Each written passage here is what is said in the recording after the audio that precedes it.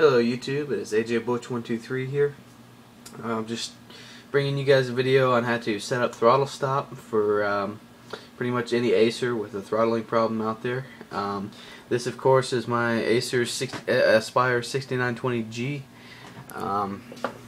Just have something over the palm rest and keyboard right now, but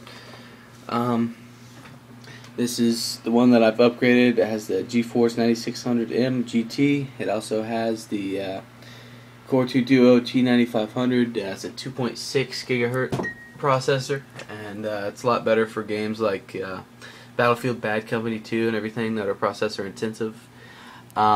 Anyway, so I'm going to go over here to my other monitor, and this is Throttlestop right here, the files for Throttlestop, and I just have them in Documents.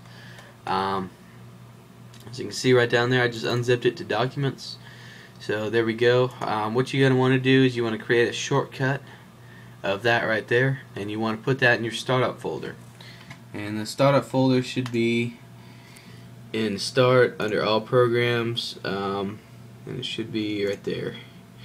And as you can see, I have a shortcut in there, so it starts with Windows.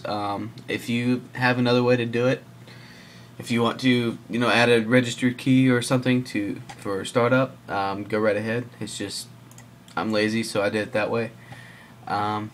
Anyway, I think that pretty much covers that. Then once you pull up Throttlestop here, this is pretty much what you're gonna see. You want to check the chipset clock mod box and make sure that's 100%, and you want to click the set multiplier and make sure that's clicked all the way up to the top what it can be. Sometimes this right here would be checked. That is super low frequency mode. You want to uncheck that.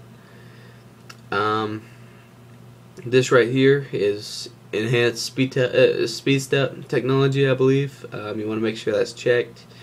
Depending on what you're doing, I mean, it shouldn't matter. If you guys know what that is and don't want to check it, whatever. And you also want to uncheck disable turbo if it is checked. Some processors it is grayed out because they can't support it anyway, so if you can uncheck it, that's probably why. Anyway, after that's all done, you want to go in here to options, and you want to click minimize on close and start minimized, and just click OK. And then right here where it says turn off, it's going to say turn on, and I'll just go ahead and click it off for a second there. That's off, and then you just want to click turn on, and you want to close it, and that should anyway be right down here on the taskbar, if you can see it right there. But anyway, that's pretty much how you set it up. So if you have any questions or anything like that, just leave them in the comments below or private message me or something, and I'll see what I can do for you. Anyway, have a nice day. Hopefully this helped you. Thanks for watching.